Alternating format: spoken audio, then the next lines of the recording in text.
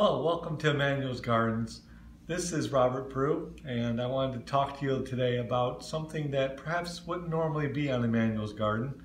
But today is Martin Luther King Jr. holiday, and we went to our local Martin Luther King Day parade, and I was very angered, frankly, to find that there were very few white people attendance of this parade. Now, granted, not everybody has today off, but I know for a fact that all government workers have today off, as well as teachers and many other companies have today off.